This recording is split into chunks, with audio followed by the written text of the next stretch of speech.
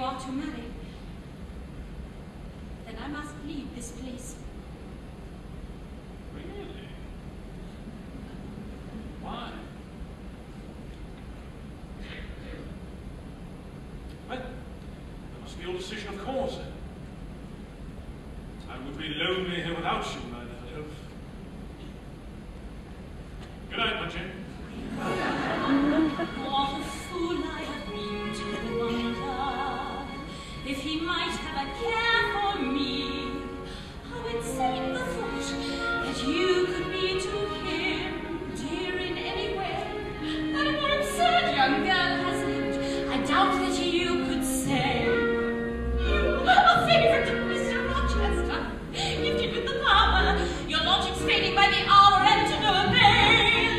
Jane, poor blind puppet, had to go on dreaming, had to try to give your life some meaning, still you failed. Jane, how dare you think there's a place in his heart for you?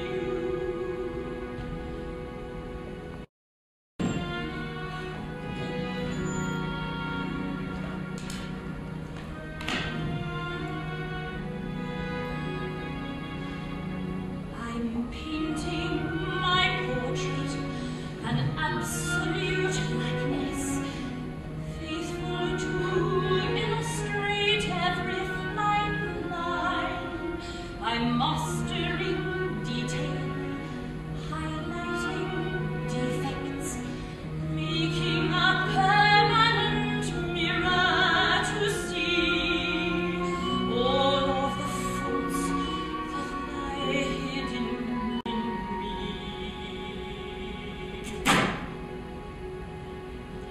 I'm painting my portrait, it's plain and uneven, reminding me what I am, what I must be. I'm leaving out nothing, no matter how painful. All of my flaws on display to be seen.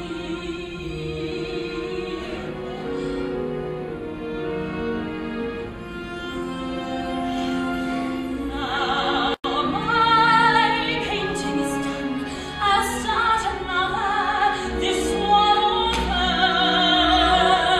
And when I close my eyes, I clearly see her face, capture her grace and poise, fight back the tears.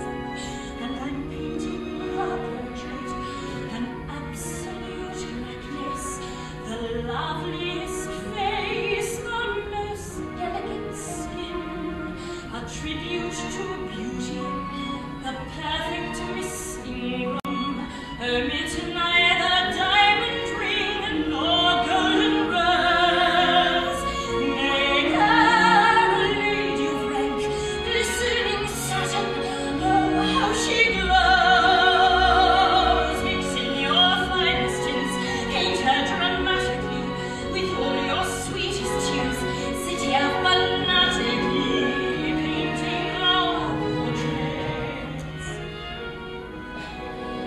This one will live all of her life as a governess, just a lonely governess. This one